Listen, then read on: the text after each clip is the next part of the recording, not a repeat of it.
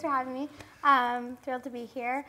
We'll go ahead and start and let the rest of the panelists kind of introduce themselves, tell a little bit about their role, and if you want to start again with Cash. Sure. Do I need the microphone? Yeah. You want the microphone? Oh, yes. Guys down there, but okay. So my name's Cash McKinley. I graduated Huntsman School of Business in 2014. Took a job out of school in the medical sales profession, and I've been doing that since. I now live in Idaho Falls, selling spinal cord stimulator implants for a company called Nevro. My name's Ashley DeLong. I graduated, just dropped my water bottle, so that's embarrassing. I graduated last May, so just barely. I got a job working at Adobe, and I've been there for about, I think, 5 months now. I really loved it. My background while I was going to school was as a marketing manager for a few dental offices, so I have a background in marketing, but I'm now in sales, and I love it. I'm Jocelyn Udy. I graduated in December of 17, and then I started my role at Pinterest through MarketStar, where I was a sales rep, starting out working with small and medium businesses. I transitioned to work with Australian companies. I was one of the only reps working with Australia, and then in May, I was transitioned to a sales manager role. So now I run a team of 12, including an Australian team and a US SMB team. My name is Sean Harris. I graduated from the Huntsman School of Business in 2016. My story's a little bit different. I played basketball up here at Utah State, and then I was actually in Colombia playing basketball when I graduated. And then I went to Europe and played in a couple of different countries. And then just recently came back and stopped playing basketball and started working. And I've been at Instructure as an account development manager for the last 7 months, and just targeting and prospecting a lot of different companies. So it's been pretty fun. My name's Eric Joss, and I graduated from Utah State here last May, so I'm the youngest person on the panel. Our young alumni panel, right? Thank you. He gave us permission to joke about that, so it's okay. So I kind of did life a little different. I flipped mine backwards. And I had a 23-year career with a medical manufacturing company. And after 23 years, they allowed me to graduate from the company. And so as I was looking for new opportunities, I couldn't check that box that I had a degree. And so I looked at different schools around the country. At that time, I was living in Chicago. And so I came out and checked out the Huntsman School and fell in love with it. My wife actually went to school here, and so she said I needed to look at Utah State. So I moved my family from Chicago to Cache Valley here to attend school full-time. Graduated in May, and I worked for a company called the Keyence Corporation. Maybe some of you have heard of them. But I can talk about them a little bit later on. But I'm a sales engineer for them. Great. I'm mic'd up. Well, Sterling gave me a pretty good introduction, but my name is Paige. I graduated last May, and I work for Adobe as a business development rep. So I work with all of our strategic travel and hospitality accounts, which has been really fun for me. But let's go ahead and I want to hear a little bit about each of your daily lives, the types of companies you work with, the types of contacts you work with, maybe how you interact with your clients and things like that. Well, we're all in sales. All of our roles, I assume, are very vastly different. I think that's something that's important to know when you're looking for a job in sales. So we can start with Eric. Perfect. So I'll give a little bit of background on Keyence if you're not familiar with them, but they're actually a Japanese company, and they work in the manufacturing arena. So any type of manufacturing that you're doing, if you're doing research, so we have microscopes, all the way down to simple sensors that just show that a product just went through an assembly line. And I cover what they call some of the vision systems.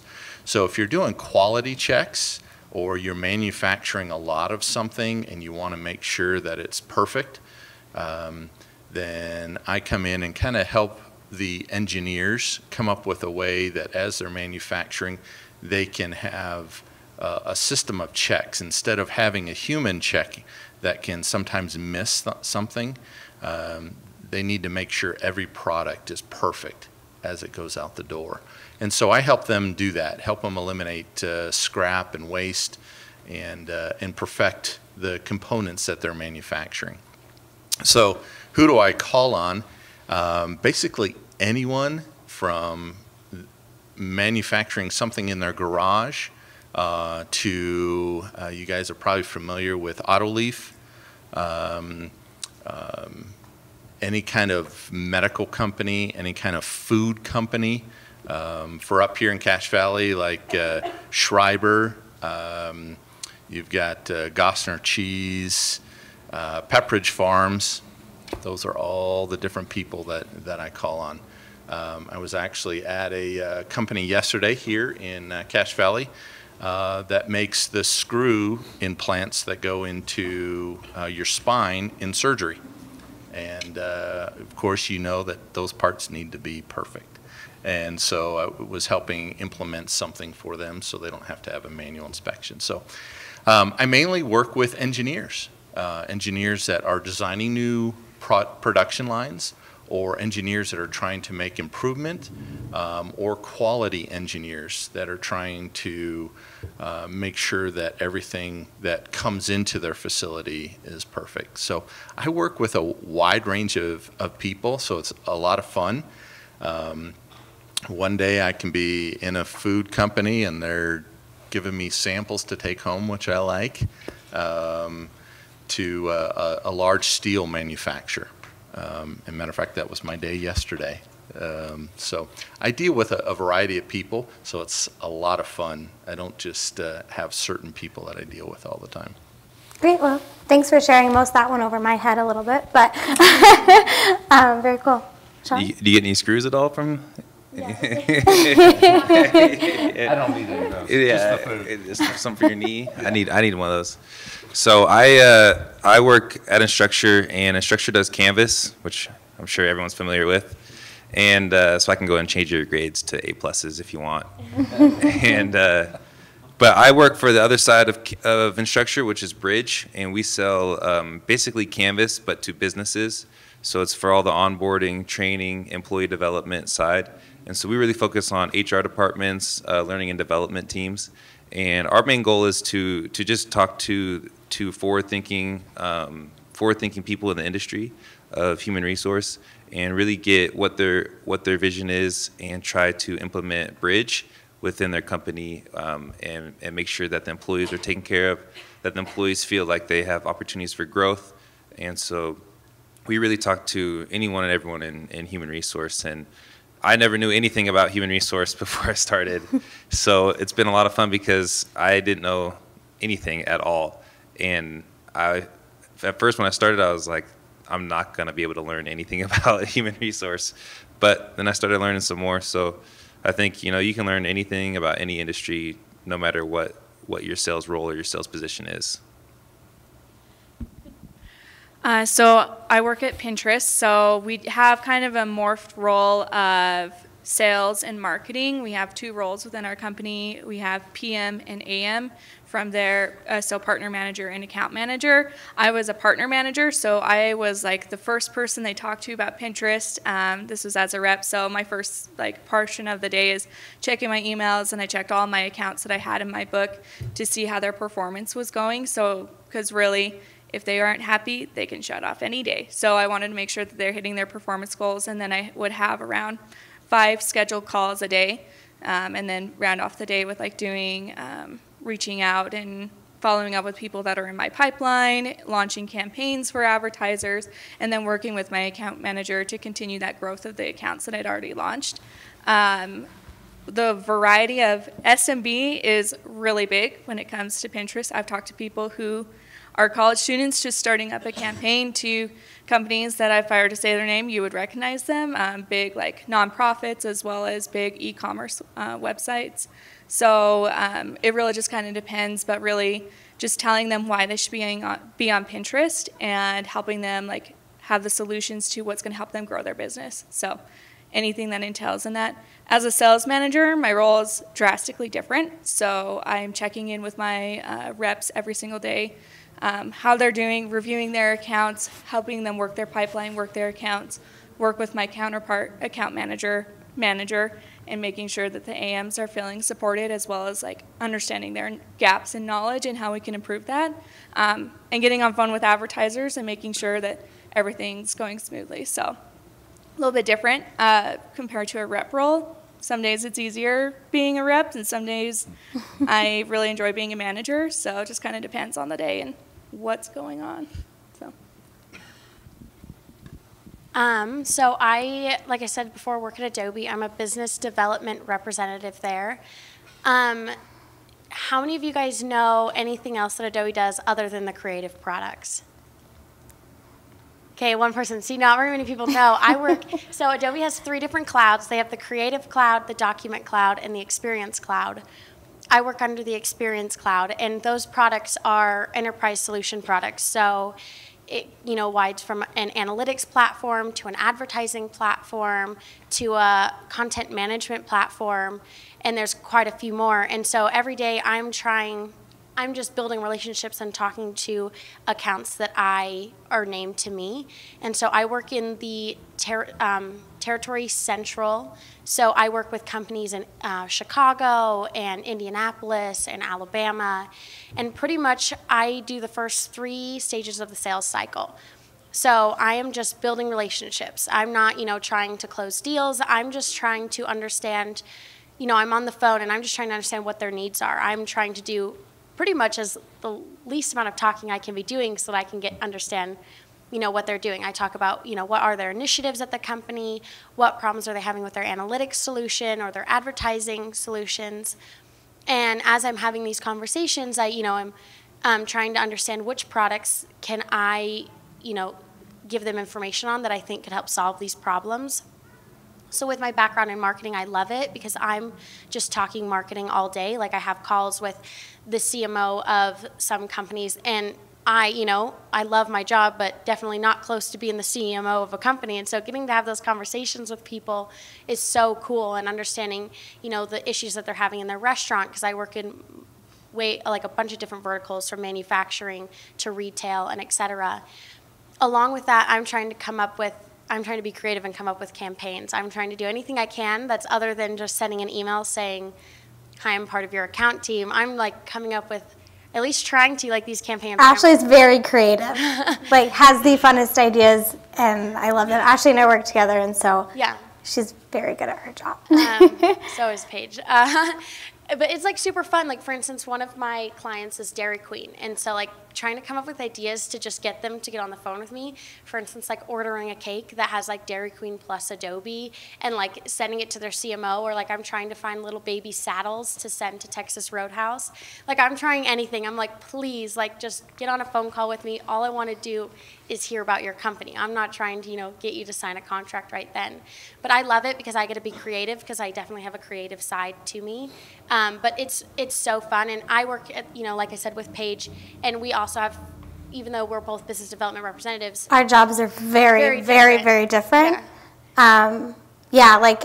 We have the same job, we sell the same products, but where Ashley works in territory with a lot of companies that don't have a huge footprint with Adobe, she gets to be very creative. She's reaching out to a lot of different people.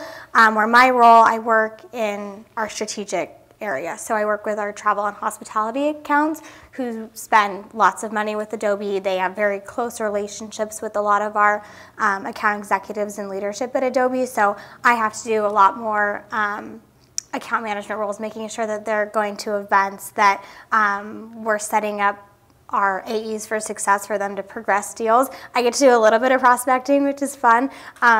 But I think that's what's so interesting about sales is Ashley and I have the same exact job on paper, but our day-to-day role are very different.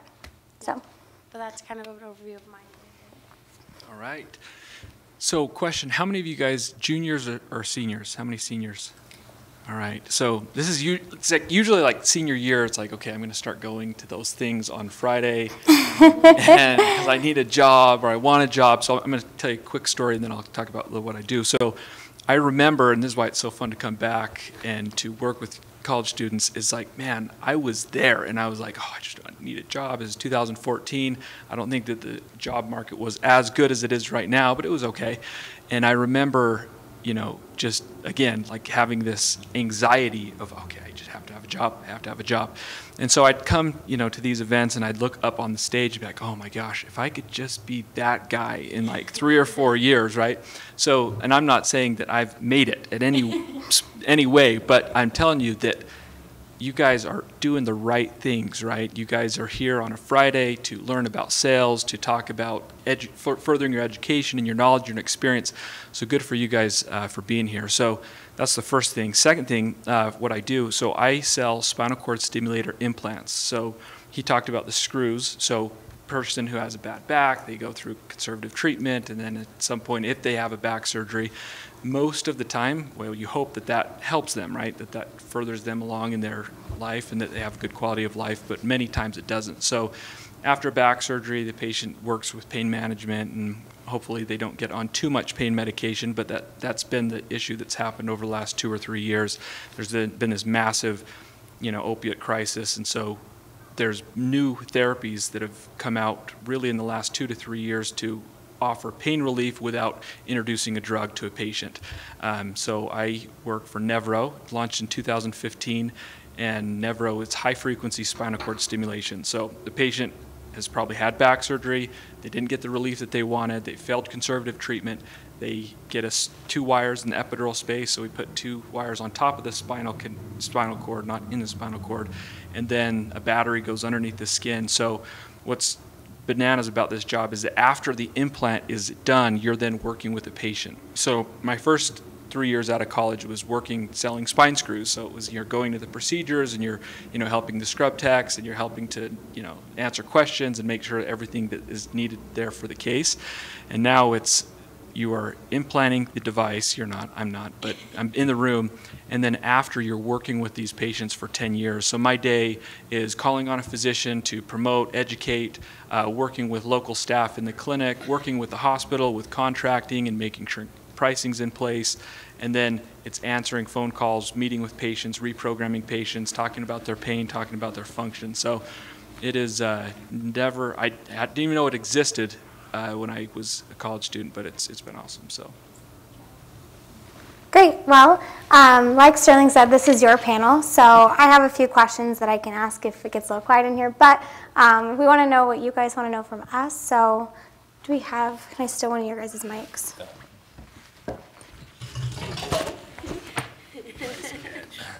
Obviously, I don't do this often. Go ahead and say your name, major, question. Thank you. Thank you for saving me.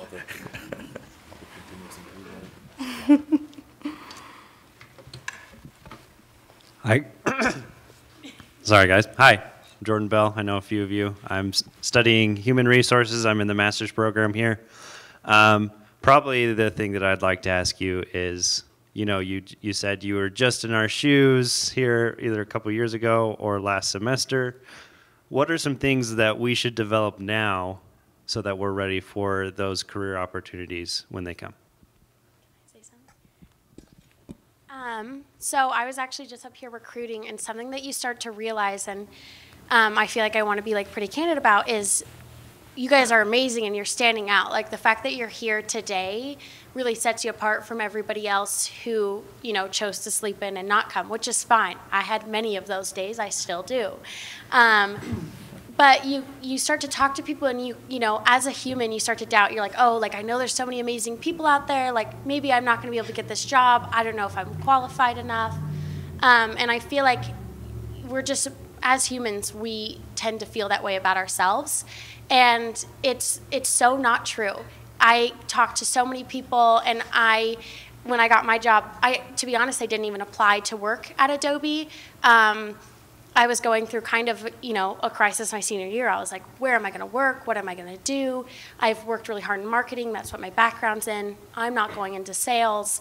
And I had conversations with Paige and with Dr. Bone, and I just didn't know what I wanted to do. And when the job for Adobe was on the table, I honestly was like, I don't think I'd get that job. I was like, I'm not going to apply, plus it's sales, like there's no way that they would hire me, which is dumb to think that way, but everyone has confidence issues, and at the time I was like, it's Adobe, like that place is awesome. They're not going to hire, this girl from Logan. And I ended up not applying, and the guy who, Jake Rennie, who had come and talked to us in the pro sales group, called me and he's like, why didn't you apply? Like, tell me about it. And I ended up getting an interview, and at that point I was like, I want this job so badly. And let me tell you, in interviews, it's so obvious who wants the job, who's willing to put in the effort, and who is just like, I have a diploma and that's going to get me this job. Because yes, you're here and you need, to go to school because you learn so much, you can network, but just be yourselves in interviews. I feel like often we get so nervous and are like, I want them to like me, I want to make sure that I'm answering these questions correctly. But the manager or the person who's interviewing you just wants to get to know you, and they just want to have candid, normal conversations. They don't want to hear about what you think they want to hear about. I remember when I had my interview at Adobe, the interview was like, the questions were over, and I was like, okay, like I'm going to be honest, I want to work here. What do I need to do it? Like I was like, I'm not going to act like, oh, it's like one of my choices. I was like, this is it. So if you don't give me the job now, I'll be back again next year, and the year after that, and the year after that, because this is where I want to be. And I feel like, I feel like I've gone on, but just realize that you guys are so capable and so knowledgeable and brilliant, and you're on the right track because you're here this morning. You want to be in a successful position, and just realize that not everybody is like that. And as long as you are being true to yourself and being aggressive and just trying to do everything you can to be successful, like you'll be set. Like you will get a job, you'll be able to move forward. Just make sure that you know that you have to work hard to do that, and you're already, putting in the work to do that. But that's my thought.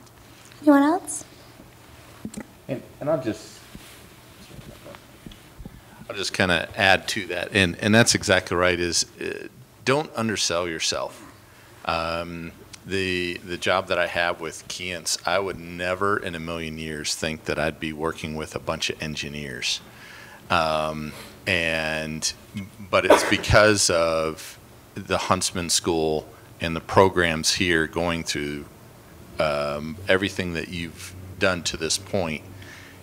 You're on a higher level than you think you are, and you will be very successful. I would have never even applied for this job previous to coming here to the Huntsman School. Because it just wasn't in my comfort zone. It's not something I wanted to do, but I really stretched, and Keyence is very particular about who they hire. They do a lot of matrix in how they set things up, and there was, I believe the count was somewhere around 44,000 applicants, and only 115 got hired. And I'm the only one in all of Utah. But when I talked to the recruiters, they said, we have never had a university like Utah State. They didn't, I think they interviewed 40, 50 people here, and they said they offered over 30% of them positions with the company. Now, unfortunately, and I'm going to get on a soapbox for a minute, shame on those students for not taking the job because they didn't want to move out of Utah. And I am a huge proponent, move out of the state, go have your experience for 2 or 3 years, put all that on your resume, then move back if you want. But Keyence loved Utah State. They said, we've never had the caliber of students so interested in improving themselves. They're usually, they said, when we meet with students, they're like, okay, do I get the job? And so don't undersell yourself. You guys can compete with anyone out there. Just move out of the country. Don't just move out of the state. Yeah. That's what I did. Yeah. No, yeah, I think just be confident. Be confident in yourself. You want to I think that's the biggest thing. When I took the position at Instructure, I didn't know exactly how I was going to be able to do the job, but I knew that if there was a job out there, that I could do it. So I think that's the biggest thing, is just be confident. You're not, at the end of the day, when you're going to interview, yeah, you're competing against other people, but they just want to know. I think the biggest thing when you go to interview is they want to know, am I going to like working with this person? Because they're going to be working with you. The person who's interviewing you is most likely going to be working with you on a day-to-day basis. So am I going to like working with this person, and are they going to get the job done? That's really what they want to know. And so if you're confident that you're going to get the job done and that you're likable enough, that you're not a bad person, then you can have confidence going into any interview. And just right now, like what can you do? Just keep getting to know people.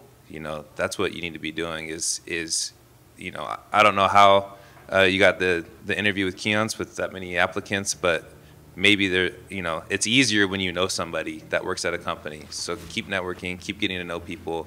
The more people you know, the easier it is to get the application on the top of the stack. Sorry, I'll add on to this. Ditto for everything. And also, don't be afraid to pivot. And when you pivot, just go all in and be figuring out. So I actually didn't graduate from the Huntsman College. I graduated from the College of Agriculture and Agribusiness. And I was coming up on my last semester, and I said, Professor Bone, I scheduled a time during the summer and said, I want to go into sales. You're the pro sales guy. Help me out. And then I competed in the Pinterest sales competition. Pinterest doesn't have anything to do with agriculture, in case you didn't know. So it is very drastic from what I'm doing. So maybe you're in HR, maybe you're in marketing, maybe you're in business admin. Go out and find the opportunities that are going to build your resume. Be okay to move out of state. I was definitely open to that, but husband's still going to school here. But find those opportunities that maybe you'll have to make a little bit of a sacrifice. Maybe you won't. I drive to Ogden every day. That's kind of a sacrifice from here, Logan. Some people it's a pay cut, but just be willing to go all in those first 2 to 3 years after school, and it will open up opportunities. We've had, I think we're on our 6th or 7th person that's moved from Ogden to go work for Pinterest Direct. So it's a really great opportunity there, but also you can have that opportunity wherever else. I think Pinterest is pretty great, but just be open to sacrificing, diving in, and pivoting. So awesome. Well, totally agree with all of that. I'll add one more thing. The opportunities available in the Huntsman School are seriously unparalleled to any university, and I've talked to a lot of people that we work with, or even friends that live down in Salt Lake City and went to the U, and I tell them about the things that I was involved in at Utah State, and they're just appalled that that's even something that's available. So definitely take advantage of the opportunities, even if it's something that is maybe a little bit out of your comfort zone or something that you might not have thought that you were interested in. You'll gain so much from every yes versus every no that you have here. If I would have told myself in high school that I would have done sales competitions in college, I probably would have laughed at myself and been no way will you do that. But it was one of the best things I ever did. So any other questions? Hi, my name is Natalie. I'm a senior and going into marketing. So I like where you're saying how the Huntsman School, there are so many opportunities here, and that is something that I have been realizing as I'm kind of getting ready to graduate here. So my issue is that I've received a lot of really good offers, and there's two in particular where there's one place where I'm working currently, and they've offered me a position there, and everything that they're offering me, I'm just it sounds wonderful, and it sounds like something I would love to do, and I'm passionate about it. But I'm also reaching out and just seeing what else is out there, because I don't know. It's really hard for me to figure out what I want. Like you were saying, how as soon as you interviewed with Adobe, you were like, this is the job I want. So how did you come to that decision where you knew that the companies you work for, that was where you wanted to be? I have the mic, I'll start. So the reason why I went into agribusiness was because I've really loved the small businesses and helping them be successful and grow to bigger companies, and just making the owners of those companies to be successful. that translated. So when I was thinking agribusiness, I was thinking farmers and helping these people just like grow their farms, which is like cool, but there's not a lot, you know, like that's a really small industry, like to be able to really grow myself and be successful. So what I found is that when it translated over to Pinterest was that I'm helping mom and pop shops, small startups to the bigger businesses, and like really the reason why I enjoy my job and the reason why I enjoyed agribusiness was because it was small and medium businesses and helping them grow and be successful. So I would say like find the thing that makes you you and like what makes you excited, and you'll be able to find that company that works with you, and then you'll like going to work. You'll like getting on the phone and telling people about this amazing product that's going to help them like grow their business. So that's my thoughts.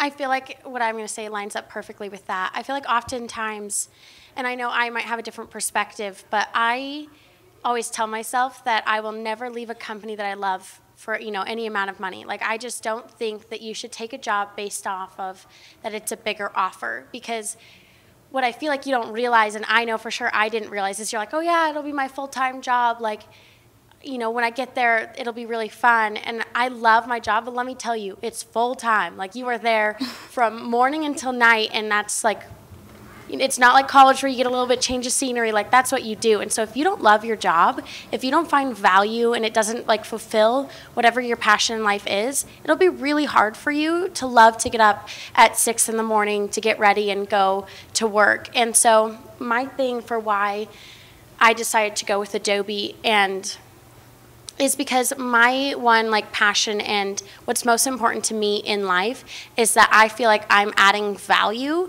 to those around me, the company that I work for, and I'm helping make a difference. And I felt like at Adobe, not only could I help do that in my job because I'm so passionate about marketing, and so I can help companies who are like, you know, this isn't working for me, we're losing money, our ROI is not where we need it to be, like I could lose my job. I'm able to be like, listen, like I have this product, yes, it's an investment, but like I really feel confident that it can help add value to your company, and so that fulfills it, as well as Adobe as a whole, and there's so many other companies out there like this, they add value to the community, and they allow you to add value in so many places. Like, for instance, if you donate money to a charity, they match it. And it doesn't matter how much it is, they'll match it. And I feel like to work for a company that cares so much about the people that are there, the people who don't even work for them, and are willing to do what they can to help make a difference, that's a company I want to work for.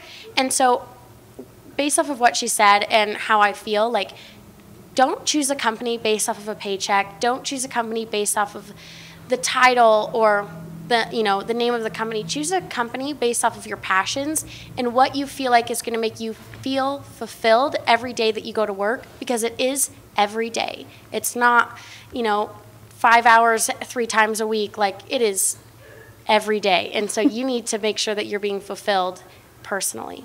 And dovetailing off Ashley, because we do work together, I think a lot of people get set on, okay, this is the job that I'm choosing right out of college, and they get really stuck in this bubble of like that one job, and they forget to think, okay, but what's next after that? And Ashley and I have worked at Adobe for 4 or 5 months now, and we've had 2 different roles since we've been there.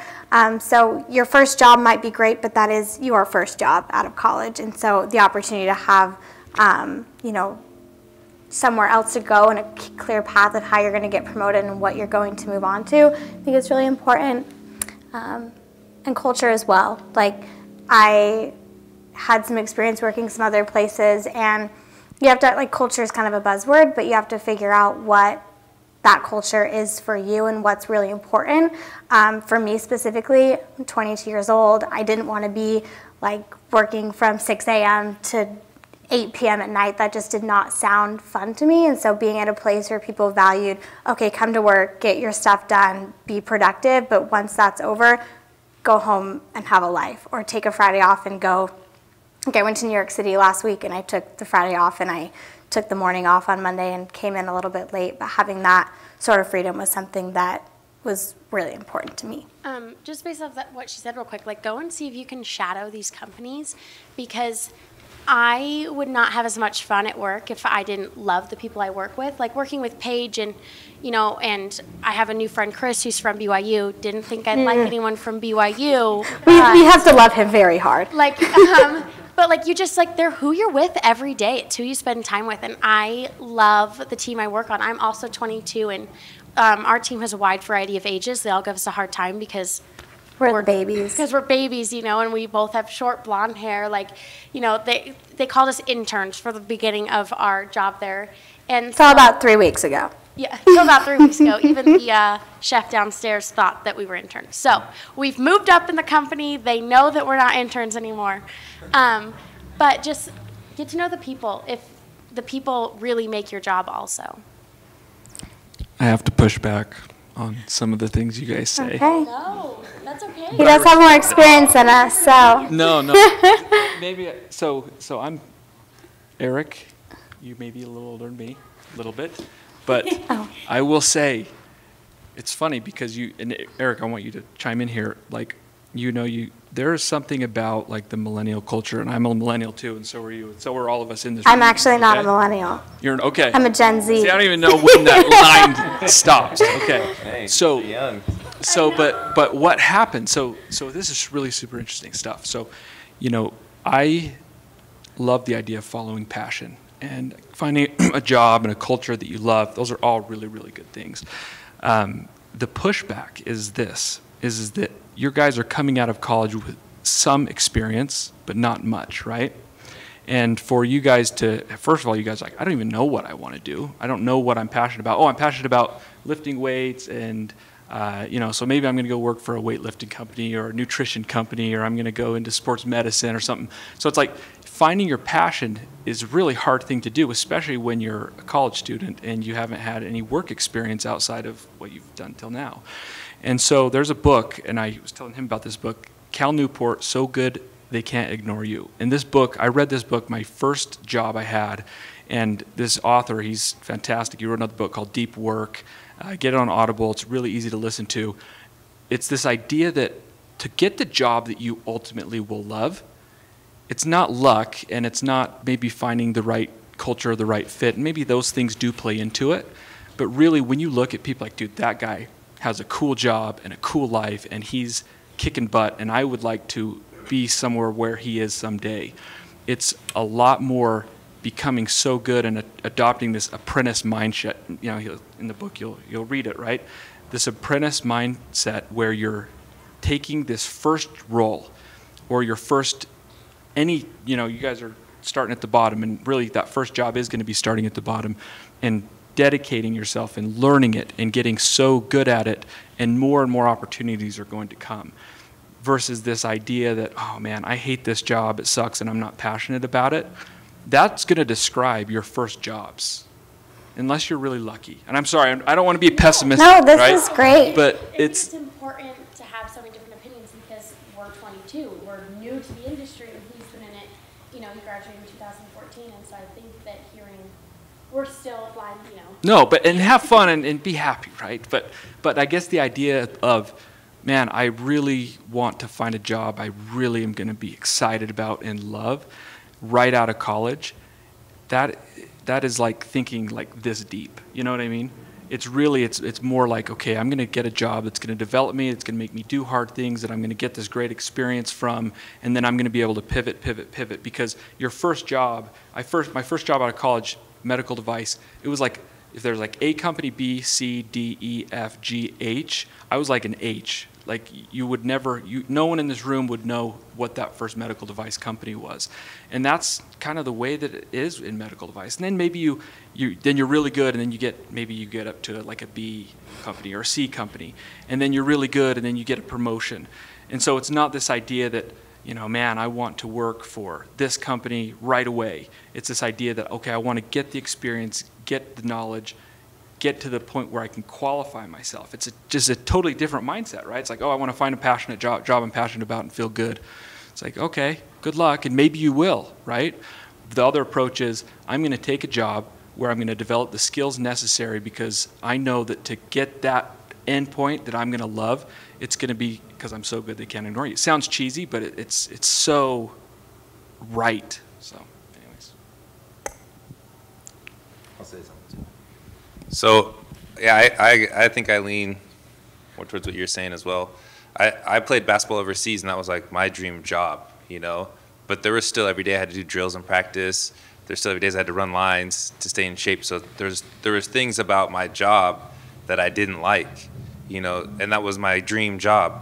So I think that there's always going to be things, no matter what, that you don't like, but you're doing because it is what you like and you're engaged in what you want to do. So I think I kind of take from both sides, right? Like you want to be engaged in what you're doing on a daily basis. If you're just so far away from, you know, disconnected from everything that you're doing, then it might be time to change your job.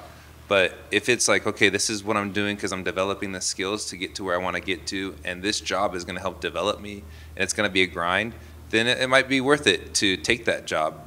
And obviously, you know, I would look for something that's going to give you growth.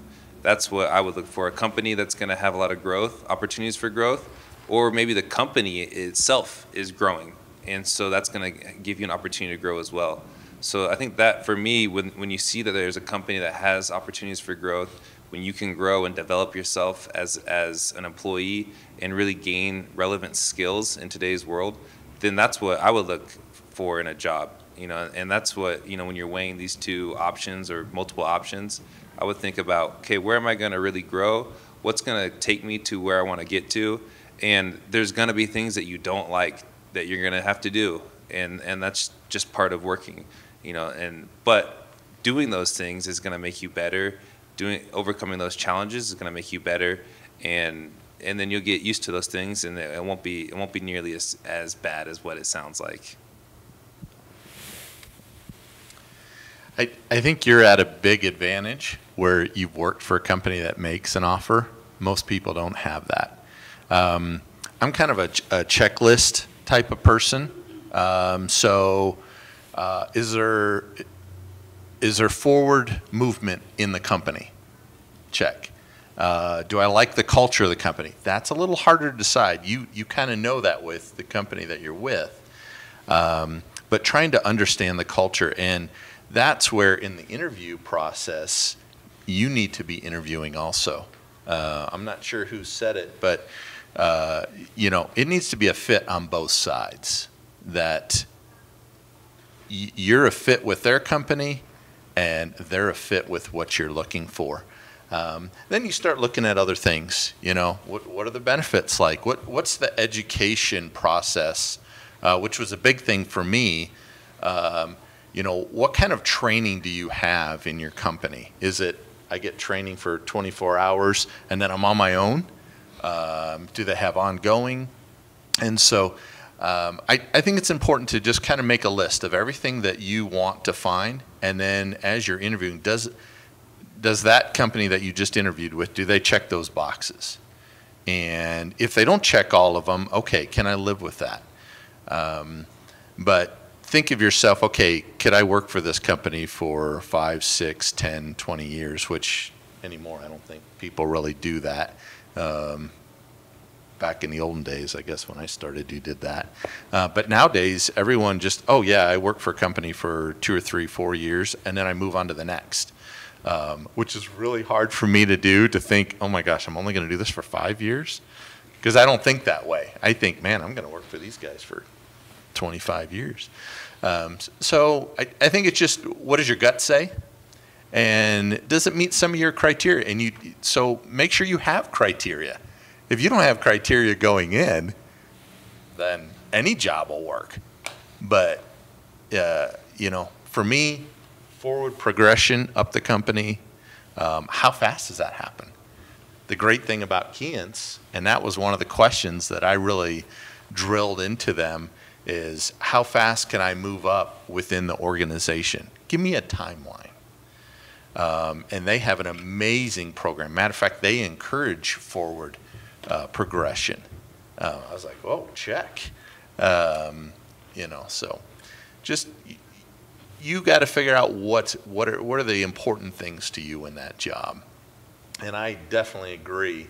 Your first job might not be your dream job, but it should be a stepping stone to the next job in the next position. So always be networking.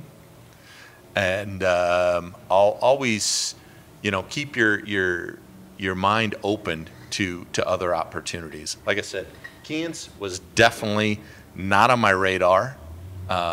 Most people can't even spell the name. I'd never heard of them until they came to the university. So through the companies that come here, they're great networking. So I think the consistent theme there is opportunity for growth. At least that's what I heard. It's your job you go to every day, and you want to know what's going to get you to your moonshot, right? Any other questions? Feel free to direct them towards people on the panel, or we can all continue answering them.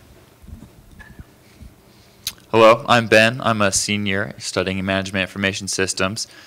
So one of the problems that I kind of feel, or the pressures that we feel as a senior looking for a job, is to find a job in an industry that I know a lot about, which, seeing as how I don't have much work experience, there's not a whole lot of industries that I am an expert in.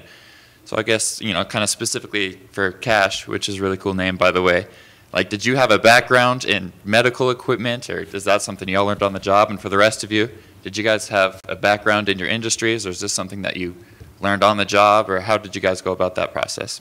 Good question. So I did not, and I would never. I couldn't watch on TV like a needle going into skin, like those hospital shows. I'd be like, oh, I can't even watch that.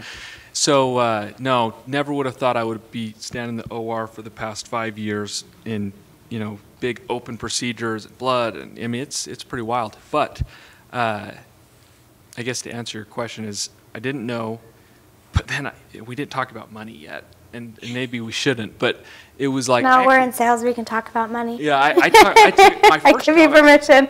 I had a software. I was like, dude, I love technology. It was a company called Workday. I'm sure they still come around here as well. And I had an offer, and I accepted the offer. And anyways, and then it kind of came down to medical devices, a little more money, maybe it checked some more of those boxes. But I would say that if you're in your management information systems, is that right? Yeah. Oh, man. So it's like, dude, you have got a lot of options. I mean, that, as far as a major goes, if I was going to go back to college today, I'd pick MIS as far as in the business school, just because you are, I mean, I don't think that that's something you have to totally worry about. Do you love technology? Yeah. You love computers? Yeah. I mean, that's... You got every company. Yeah, man. So I think that that's, obviously you're probably pretty good at that stuff too. And so you're going to have good opportunities, and then it's that same apprentice mindset, right? Again, get the book. He talks about computer programmers and coders and how these guys are able to progress and end up where they are, and it's not because they're really smooth talkers, or it's because they work their butts off and they know their stuff. So I feel like you don't have to feel like just because you know a lot about an industry you have to stay in it. I have 4 years of background in dental. I know dental really well. I worked as a marketing coordinator and then a marketing manager, and I love the dental industry. But I feel like you can always find things, you can learn an industry. While yes, I think if you find a job in that position, I feel like it's whatever you feel most comfortable with. But don't feel like just because you understand one industry better, you should stay in that industry. I'll share a quick short story, and Paige always hears me talk about it.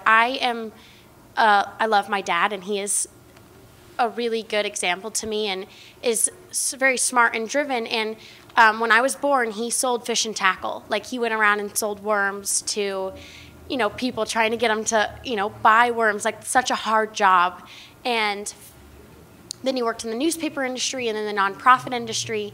And fast forward 20 years later, he got into the dental industry also, and he's now the CEO of a multi-million-dollar company.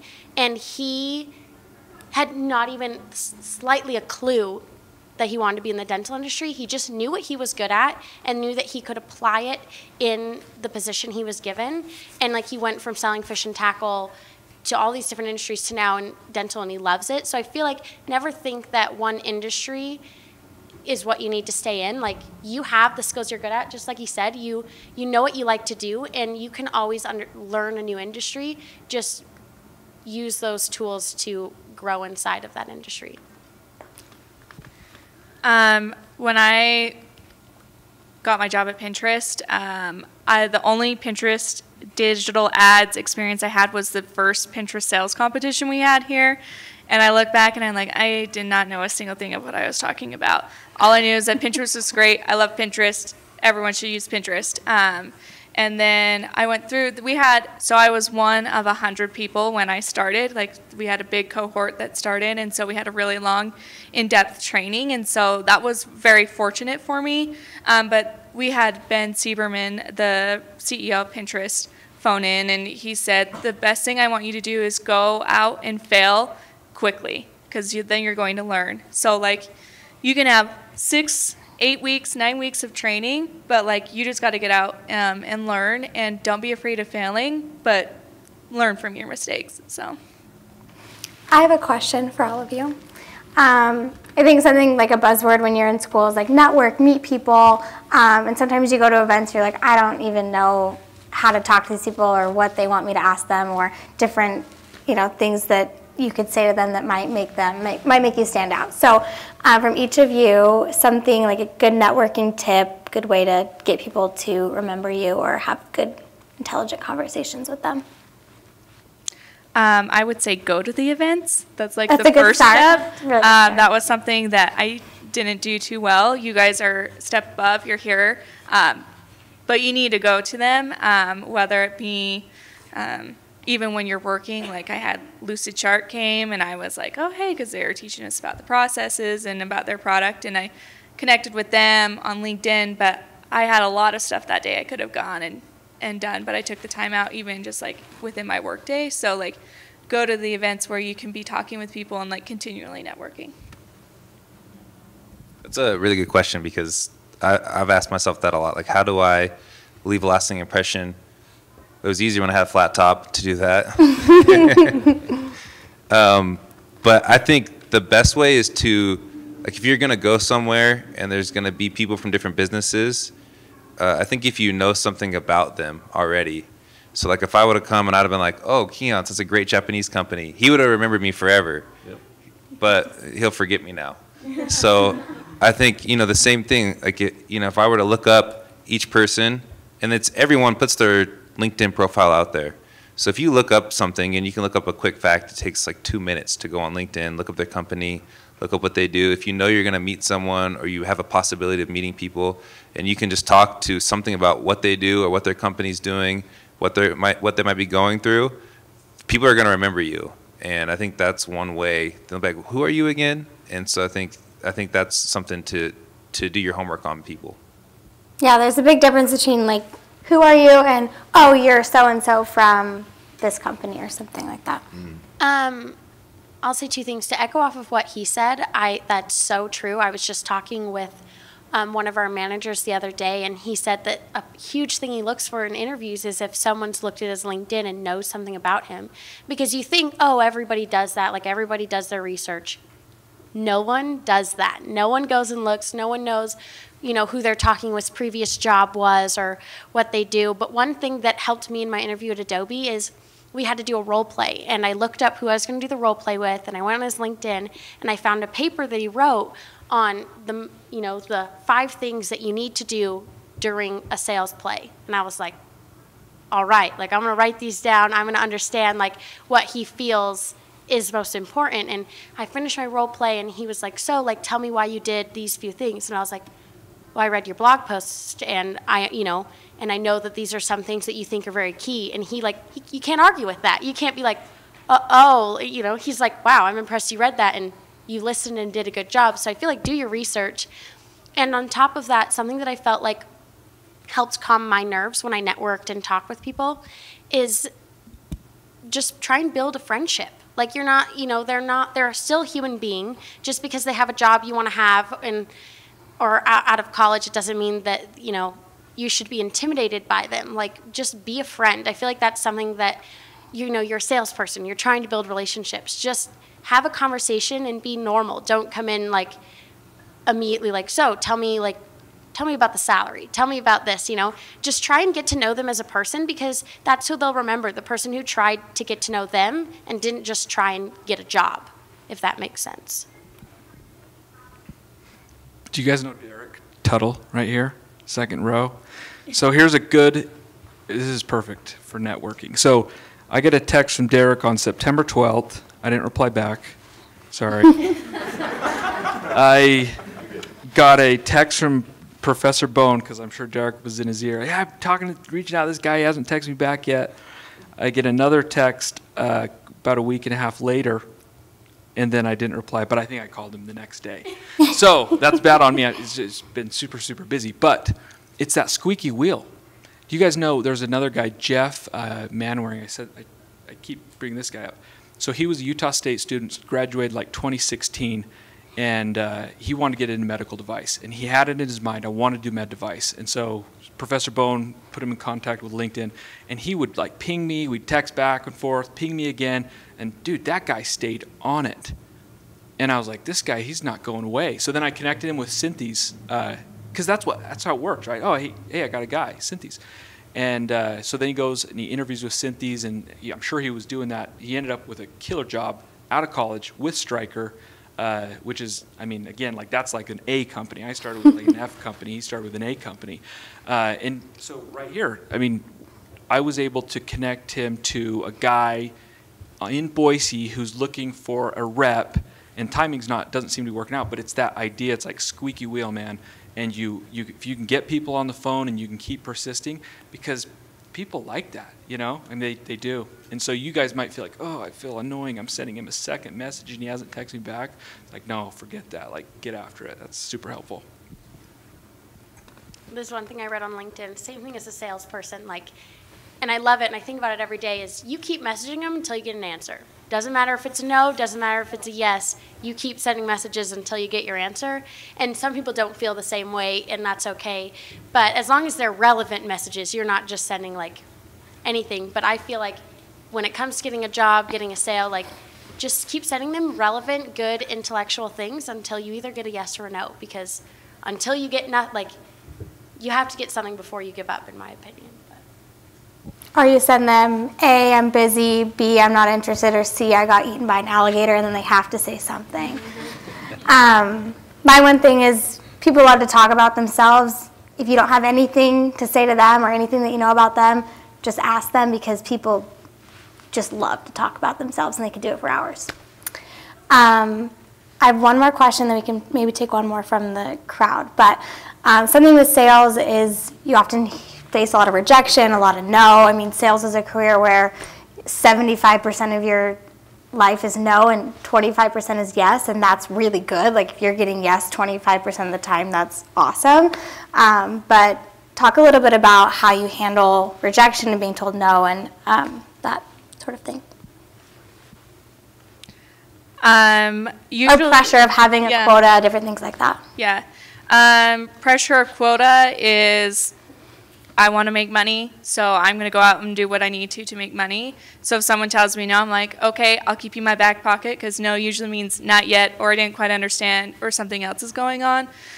So I always like keep them in my pool if I'm going to follow up in a month. But then I would just move on. Like it's a numbers game. It comes to it, and just like really understanding your drive. If you need to pick up the phone, like do what you need to. Send them a cake, you know, I don't know, like just figure out like what you need to really do that and find the satisfaction in it. So like using creativity, or mine was like finding businesses that I actually cared about their mission and like what they're doing. So that's not always like something that's available to you to do, but it's something that I always try to incorporate. So I always wanted to understand why there's a no. So they'll say no.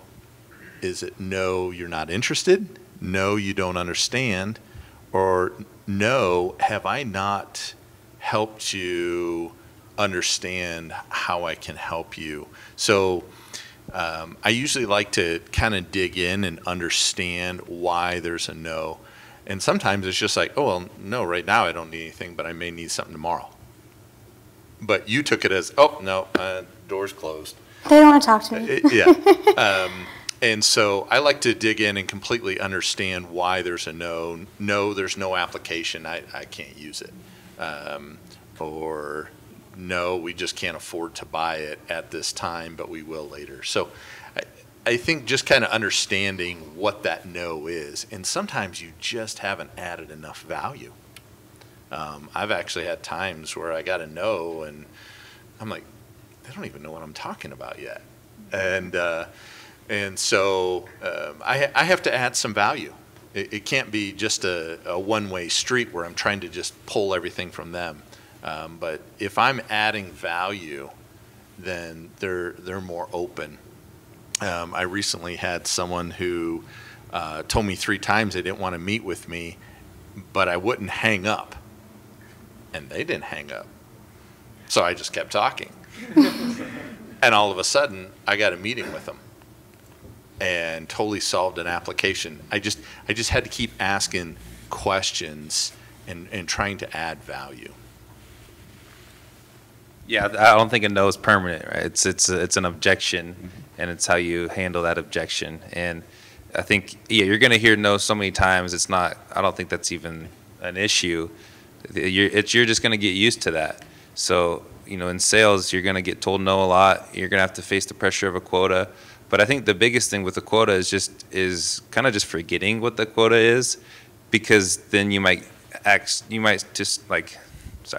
start acting desperate if you start thinking about your quota and how you got to hit your number. So you got to make this sale. So I would just more focus on what the person in front of you and what their issues are, what's their initiatives, and how you can help them. And if you believe in your product or your service, then it shouldn't really matter if someone tells you no, because you still believe in what you're selling. And that's the biggest issue. If you don't believe in what you're selling, then you might need to change companies. But if you believe in what you're selling, and if you think it actually works, and you've seen that it works over and over again, then it's not a big issue if someone tells you no. Because I agree, either I haven't done my job correctly in explaining, or they haven't given me the time of the day. You know, it's the old adage of when you walk into a retail store or you walk into a department store, and they say, you know, you come in looking for something, and they come and say, oh, can I help you? And you say, no, I'm just looking around. It's your first reaction to say no. And it's everyone else's first reaction to say no right away. It's just we're programmed to say no, I don't need any help. And so that's just, I think if you can handle those objections and really dive into, you know, what are you saying when you say no? I think that's the bigger issue.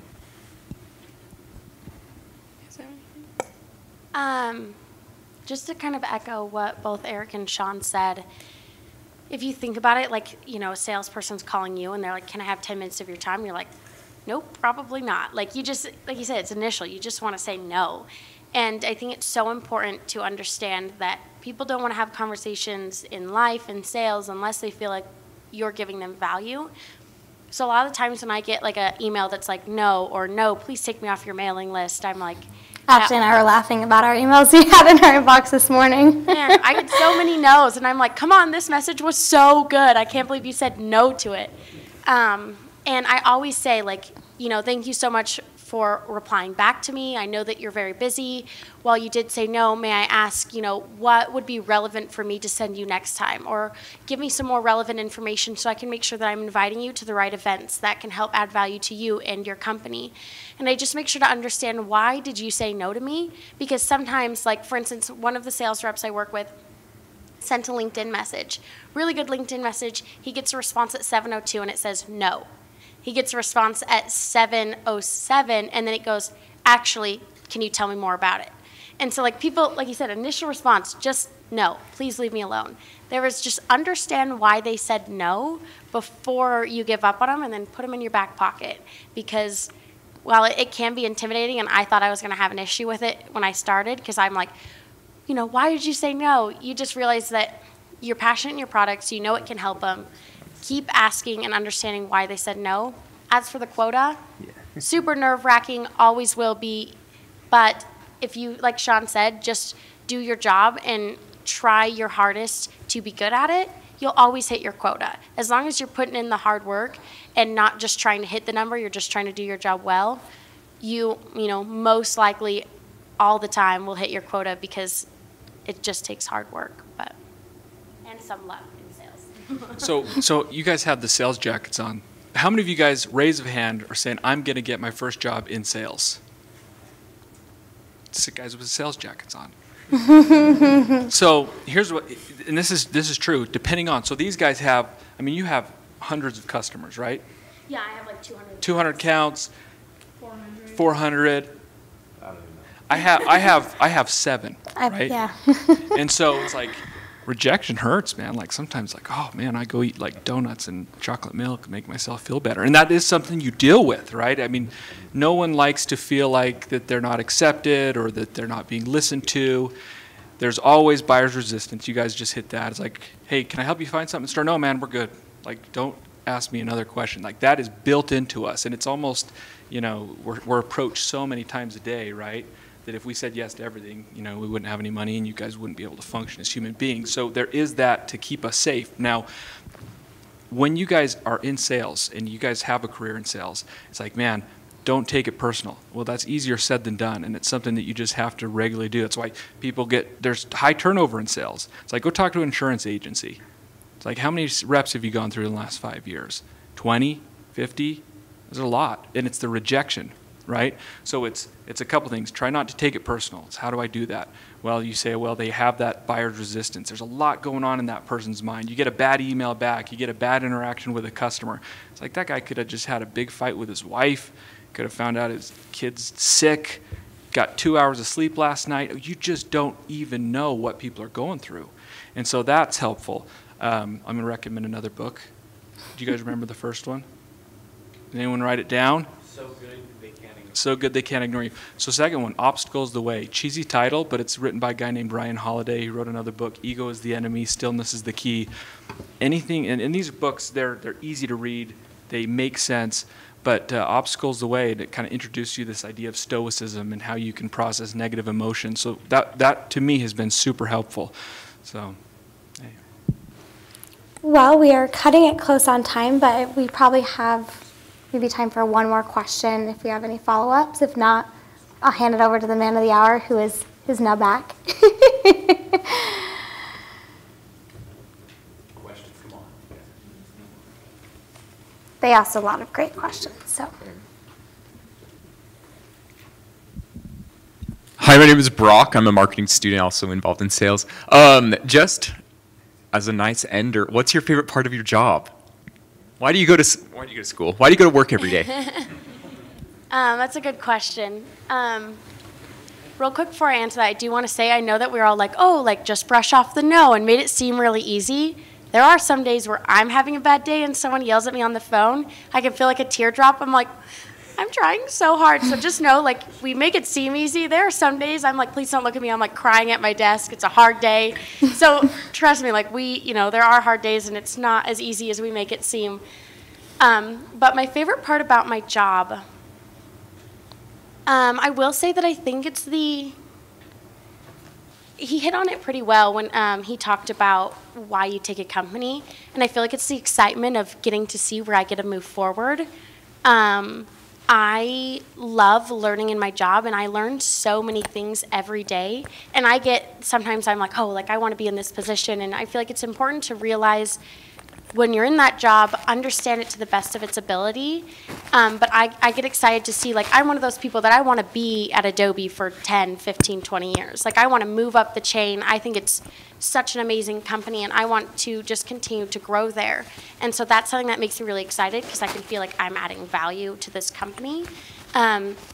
And so, I don't know, I get really excited about that. And with that being said, I think that it's so important that when you get into a job or even school, like letting the people know where you want to be. I remember I got into my position and my manager laughed at me because I'm in there 2 weeks, and I was like, listen, I know this is where I'm at. I'm going to work so hard, but my first end goal is to be a manager. I said, whatever I can do to continue to move forward to become a manager at this, at this company, whether it's in 4, 5, 10 years, that's my end goal. And so I just want you to know that, and I'm going to work every day really hard in my position and the position after that and position after that so that I can get to that position. Letting people know is so important because if you don't tell them, I want to work for this company or I want to be a manager or I want to be an account executive, they have no way of helping you get there.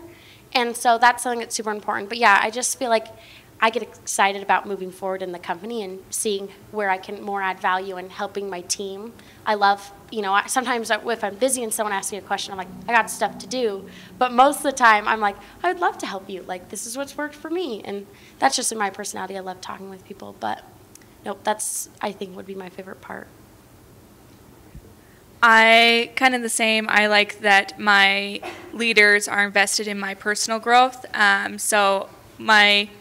I was a brand new manager, like still working the Australian book. I was very stressed out, and my VP of sales came to me and was like, so where do you want to be in a year? And I'm like, what? Because I was still like just drowning in all the work. But now we have bi-weekly meetings, and we're making sure that I'm on the trajectory of being like a director, then VP, and doing what I want to do. So that's been really something that I appreciate. And we get to have dogs at work, so that's kind of fun. So, Cash, do you have something? Yeah, at Instructure, I really like, so they focus a lot on your career Everest, and that's like your highest, your pinnacle of your career. And I just really like the people I'm surrounded with at Instructure, how everyone is focused on my growth, and there's opportunity for growth within the company. So for me, just on a day-to-day basis, coming in, being able to work and develop and grow every single day, I think to me, because I'm still new, like I've been graduated for a few years, but being in sales, I'm still fairly new. So for me, just being able to grow, have that opportunity, and to really see myself growing every single day is one of my favorite parts about going to work, to see certain problems or certain things that I couldn't overcome 2 months ago that now I have an easy solution for, and I've built that in, and now it's just like a ritual, or it's a habit. So I think having those things that, like just watching myself grow has been really cool, and seeing the opportunity that I have to continue to grow, and Instructure is really great because it's I feel like I'm myself there, but you don't have to be tied down to one company, and they don't force you to stay, so I think that's really great too, that I have that freedom if no one's going to look down on me if I decide to move to a different place. So that's something else I like about it. What's your Everest? My career Everest? Well, I actually want to be a real estate investor, so that's where I want to end up. So sales is a great way to go about that route. I'd like to add, as a manager, as the manager, like the best part of my job is seeing someone like you that's like 2 months ago, you would have no idea how to talk to this advertiser about their problems and solutions, and look at you talking about attribution windows and all this. Like, it's so cool, like, to see the growth. That's the best part about being a manager. So it's good having managers who like that stuff too. Yeah. I enjoy celebrating the small victories. With my career, I get to go in and help people solve problems. And yesterday morning, I was in with a very small family-owned company, and he's like, I don't have a lot of time, so it's got to be quick. And I said, okay. And so went through a couple things, and all of a sudden, he's like, well, wait a minute, you could do that? And I'm like, yeah. And so ended up solving a problem for him, and he was so excited about that. And I'm not going to make a lot of money off this. It's going to be a one-time small thing, but for him, it was huge. And so I love those, and I get excited about those. I was telling Mata earlier about a huge thing I was helping Stryker with that they've been dealing with for 2 years. And they've spent millions of dollars, and I went in and solved it in about an hour for a couple $1,000. And it was like, that was like a huge, wow, this is really cool. So charge more. What are you doing? Come on. Yeah. So just celebrating the small victories. I know we always want to have that big, huge victory, but just enjoying it and just have fun with the people you're around. That's a big thing for me is I enjoy being around people, and I want to have fun with them. Great. Well, the question was, how do we stay excited? What's your favorite part? Oh, I don't know. Dr. Broden? Going to give you 10 seconds, Cash. 10 seconds. Favorite part, man. Ultimate responsibility. Get married, have kids. There you go, man. Well, maybe that's what gets me up. Favorite part's helping, making a difference, setting goals, right? We're goal-achieving creatures, right? So set goals, make plans to achieve them. So, 10 seconds. Can Paige have 10 seconds? Yes, Paige gets 10 seconds too. I'd say small victories too. Like, I send hundreds of emails to really high-level people at really big companies that it just like goes through and they don't see it, and I kind of just brush it off. But when something works, it's like the best thing ever, and it's so little. It's setting a meeting with a VP and opening new business is so exciting for me. Like, we sent out these, or our marketing department sent out these mailers that were just kind of dorky and funny to try and get them to talk about one of our products, you know, open conversations. And I've been emailing this guy for months, trying to talk to him, and finally emails me back. I sent him one of these boxes, and it's like this dorky, like, hot air balloon thing in this giant box. And he emails me, he's like, big box, interesting. Like, big box, really bad for the environment, and kind of goes on about really how bad this mailer was. But at the end of the email, he's like, but I'll talk to you, like, let's meet. And that's just like the biggest one in the world, and there could be 200 failures, but like those little one things are, they make my week. They just make my week, so I love that. Folks, this has been very edifying. Hopefully you've taken some great principles and some great examples. These are your peers. These are your Huntsman and Utah State peers that we encourage you to connect with and envision yourself that you'll be in these shoes very shortly. Let's thank the panel for being here.